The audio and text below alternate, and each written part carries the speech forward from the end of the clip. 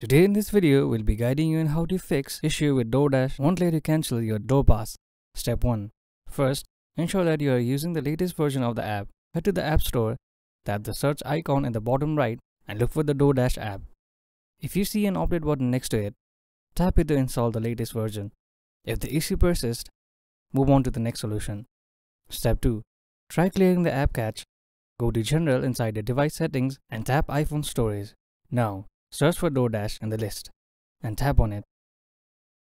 On the next screen, tap Offload App and confirm.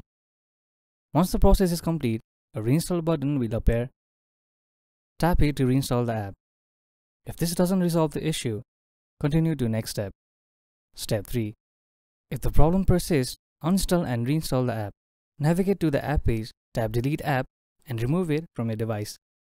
Afterward, go back to the App Store, search for DoorDash and tap the download button to reinstall it. Step 4. If the issue is unfixed, you'll need to contact customer support. Open the DoorDash app, tap the account icon in the bottom right and tap on Get Help. From there, select FAQ page.